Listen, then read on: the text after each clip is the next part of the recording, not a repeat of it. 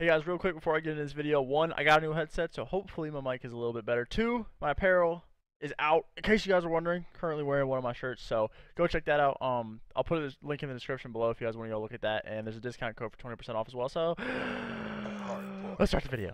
What's going on, guys? Gonna go ahead and do the third installment of my remastered anchoring series. Today's map is obviously Evac. So off the start, now the good and bad side for this map, you can debate both. I don't really think there is a good or a bad side. I do prefer this side, however, but I don't really think there's a good or a bad side. You can argue that that side of the map is better just because the rotation is a little bit easier to second hill, but the spawns flip so much on this hill that you're rarely going to maintain that one spawn through the whole hill. But anyway, off the start, how I play this is I'll have double trophies because I always run trophies for my team, and I'll slide and I'll just watch over them because they're going to challenge that wall run. They're going to come from balk, or they'll play the contest underneath the stretcher right here, which is a really good spot if you guys weren't aware of this. You can lay down under here and they can just like fly at you, and it's pretty easy kills. But you have to be careful of that spot though, because you can be wall banged. So off the start, I'll come over and help my team and just pre-aim over them because chances are people might wall run, might challenge the barrels. It's easy to contest this hill, which a first hill in every map should be a contest. However, if you're actually really good at this hill, you can get a really good amount of time. So it's easy to hold, or not necessarily easy to hold, but it's easy to push out of. And then most of the time, I do actually enjoy playing this hill, like inside of it, because if my team's playing it, if they're pushing everything out, and I only have to watch one way, which is how you mess up this hill a lot as a team, is if the player in the hill needs to watch more than one thing. So an example of that would be, say I'm sitting on stretcher, and the only thing I need to worry about is green steps. That means there's somebody holding my double doors, watching middle and dip, or holding the big door flank. So I might be watching green steps like I am. Danny might be there, Nick could be on hill holding dip, or Z, and then Jerry can be holding big door flank, something like that. So if you only need to watch one or two things, maybe sit here and watch like Z and big door, then you're going to set yourself up for a better position in the hill. There are a couple different ways to break off right there, just mainly double trophies and then preem. Obviously there's always going to be somebody big door, it's an AR fight, that's just where it's going to be.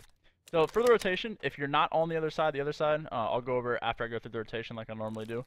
The rotation for this hill, if you don't win it, you're gonna spawn up back behind you by AC. You're just gonna go around green here, or you can spawn out field with about 20 seconds left to get that back L spawn behind laundry, and you can maybe wall run for those spawns all the way around. But that's a little bit of an easy read because you can be called out relatively easily.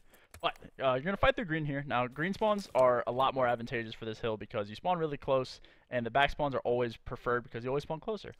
So you're going to push through the back here, and chances are there's going to be an AR player here. The popular AR spots for this hill are going to be 1, head glitching the steps, 2, possibly on the balcony, and 3, playing some kind of just like random corner back helipad, which is what I like to do because it's a little less predictable. So you're going to fight through the back here. If you win this one gunfight, you're going to want to make sure you go all the way around because there could always be a player sneaking back here. Some pretty good spots to play on this can be, sometimes people actually don't check this. You can lay down all the way in the back, and then if you have a decent shot, you can see people coming through red, front cages, things like that. You can actually lay down next to the box. You catch a lot of people off guard doing this. And then, you can just play maybe head glitch the steps. If you have like a sub pushing out your cages, all you gotta watch is big door. And then you can also play the hill here. Now, I do enjoy playing the hill, but it depends on what side of the map you're spawning on. The hill line of sight actually isn't that bad. You can hold bottom and you can hold top. Make sure you have double trophies though. At least you don't. Make sure there are double trophies at some form on your team because this hill you get a lot of nades, a lot of EMPs because it's so close quarters. So just make sure you have something to prevent that. Now the rotation for this hill, if you spawn out, you're want to go through middle, which you're still spawn. You'll spawn either green pushed up, or you'll spawn back here and then you can fight through middle. Or say you're getting the scrap time, you wall run your last here, just grab the scrap time, go up top. And then your team, you're like wall running and they're going through middle. Just try to maybe pick the players off the hill from top glass or like top AC or something like that. But if you spawn out off the rotation, which you spawn back green over there, just fight through green. There might be a player pushed up on pillar or top AC trying to cut you off. Chances are it'll be their AR player, so you gotta be a little bit careful of that. But once you get back here, this is like just the power position for the next two hills. So once you get back here, you just want to play your life as much as you can and know where they are spawning. So if you get a 4 down and they're spawning out, this is a really good position because 1, you can hold your teammate's wall run, so all he has to do is stay alive, doesn't have to challenge anything. He can just worry about top AC. You can also call out the field push if you would like jump up on the little ledge right here. You can stay down, but you have to be a little bit careful because they can't see you from up there, obviously. You can play the hill. Another good spot for this is head glitching the bench right here. Oh. Head glitch in the bench right here, you can hold field and top, which is a little less predictable spot. You can head glitch here, but you're going to get wall ran on most likely. You can hold the middle map and AC side just by like sitting maybe top uplink peg like this. You can hold dip, and as the rotation starts to come around, like 20-25 seconds, start rotating over to AC. or Glass Hill. Now, Glass Hill is a little easier in my opinion. It's not really as much strategy to it. Well, it is, but it's not as much as all the other hills in my opinion. You just want to literally just sit up here. Like, you can sit top glass. The only thing you need to know about this hill is where the other team is spawning. Just maintain your line of sights. If you have teams pushing out middle, you need to be wary of your pinch here. Now, your pinch is always going to be priority on this hill because the way this map works is you can get anywhere on the map within like 5 seconds. It's like an AW type thing, because like they can spawn field and they can decide to go red, they can decide to go AC, and they can maybe come through middle. So you just have to be worried about your pinch at all times. Like, if you spawn back AC and your whole team's pushing up and your last respawning, you need to pick up your pinch. They will be there. Same with the other side. If you spawn cages and your whole team pushes up and you're the last one there, or if you don't see your teammate picking it up, you need to be doing that. So just sit top AC, or top glass. This is a huge power position. This is the only thing you need to worry about. Players will be trying to AR, be trying to fight you, wall run on you. But if you stay up here and your team pushes out everything that they need to prevent you from dying, you'll be set for this hill. Now the rotation back in the middle here. It's not really a rotation, but there's a couple different ways to play it. You can either just literally just come up here, get back on the balk. Say you're getting this last time. Now a good play. Not a good play, but a play I like to do is when we're getting this last couple seconds, I'll push through this hill. Like, say you spawn Laundry, right? There's about 10 seconds left in this hill. There's only one person in it. Fight this time, and then if you kill him, he'll spawn out with his team. So you can get that 10 seconds, and you can get the power position on balk. Same for the other side. Spawn out tree, fight this guy, and then come up out, and you immediately pray your double doors, because that's where they're going to spawn.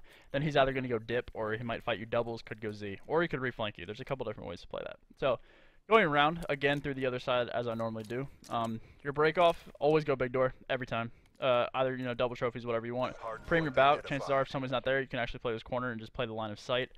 Their AR player might be doing what I said at the beginning, is just head glitching that, which in that case, leave him there. You don't need to challenge him whatsoever unless your team wins like 2 gunfights and you have numbers and you can just trade that kill. And then you can push him up and then spawn trap double doors, and then I'll just stay on hill most of the time.